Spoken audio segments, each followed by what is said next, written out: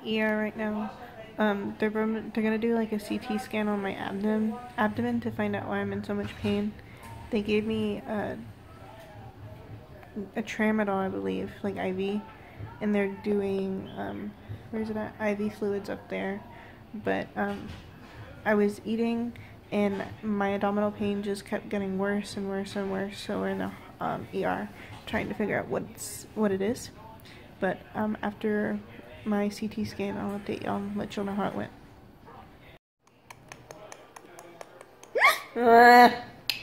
I'm filming this on my phone, so if any of this footage is like janky, that's why. Because my phone's janky. And my blood looks good though, but they just did a CT scan, so we're waiting on that. But I did just finish my IV fluids earlier, so we're just waiting. And I pulled my IV out. You can kind of see a little bit of it, like the tube part is coming out of my skin. And so I'm bleeding, which is fun. There's not really a good way to show you, but I have pictures of it. But I don't remember if I said it, but I was having a tic attack, and that's why I pulled it out. But my memory's really shitty today, so yeah. Hopefully they'll do it like in another spot. I'm kind of worried that they might kind of have the attitude of like, let's not try again. But if they can get it back in there, then that'd be great. The doctors just came in and they told me that they can't see really what's wrong in the CT scan. All they can tell is that there's these big tubes that are like swollen, and they can't really see what it is. So they need to do a what is it called? A sonogram. And they're gonna want to do one like on top of my abdomen and then one inside, which I hate those. Those hurt. But they're also gonna have to do a pelvic exam, which I'm not excited about. But they're gonna let me put both instruments inside myself by myself. So instead of them doing it, I'm gonna do it, and then they're gonna do their thing, because it's a lot more painful when they do it themselves. Especially if you have IC, you'll understand what I mean, or at least you might. But yeah, we don't know if I need surgery or not. There's a possibility I can need surgery. So they're keeping me from eating and drinking, which really sucks, because I'm very dehydrated. But yeah, we'll just see what happens, I guess. Hopefully it's like, I think they said it's it's possibly my fallopian tube or an appendicitis. So I hope it's my fallopian tube, I guess. So yeah, maybe, I don't know. Finished my sonogram. They did a sonogram like inside of my vagina, and then they did one on the outside of it. So we're just waiting for those results. I was lucky because she let me put these what is it called? Speculum. Basically just like, what are those things that you pick up salad with?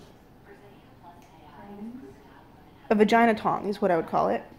And I put it in myself, so hello. Thank you very much for her letting me do that, because if you have interstitial cystitis, you'll understand that. But aren't they like tongs? They are. And so that was really painful. I haven't had one that painful before. They normally are painful, but I was like trying to pull away from her, so it probably wasn't too easy on her. But they did a CT scan, and there was like some kind of weird tubulage, is what I'm gonna say. And they can't decide if it's like they can't decide what it is. I think I'm gonna throw up. But yeah, I think I'm gonna throw up, so I'll talk to you later. They're giving me antibiotics, and they've given me some up there, but I think they took them already. I think it's gone. But we're about to be going home. But yeah.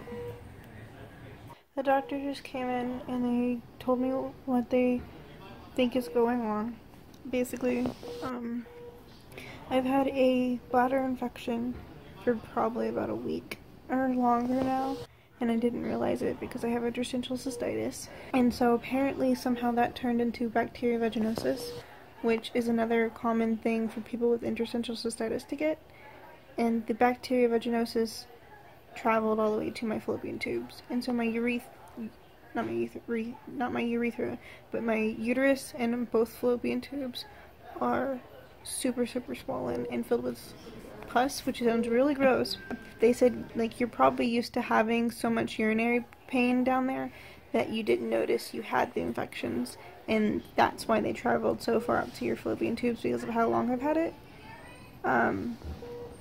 And they said there's sometimes that BV doesn't give symptoms, that you can just have it, and I don't really know too much about it, but they've put me on, like, they've been running, what do you call it, fluids through my IV. They've given me antibiotics through it, pain medication, and nausea medication from it. And they're gonna send me home with some, like, mild pain medication, some antibiotics, and nausea medication. And I have to take it for like a week, I think it is.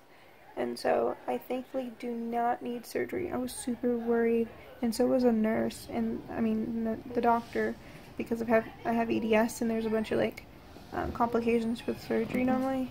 And so we're glad that it's just an infection. Not that the infection is not painful. It is extremely painful, but I don't have the surgery, and I get to go home tonight. We were afraid I was gonna get admitted, so I get to go home. Hey, but I am gonna talk to y'all later. It's like really late, so my eyes are closed, but we're about to be going home, I think, and I'm thankful that they've been, like, monitoring my pain as best as possible. This is the first time I've had pain medication when I've been to the hospital, and I was really worried about coming because I was thinking that they were going to dismiss me, but they've actually been taking me really seriously, and so I'm going to talk to you later. Remember, you know your body better than anybody else. Please listen to it. Don't forget that I love you, and thank you for staying alive. See you next time. Bye.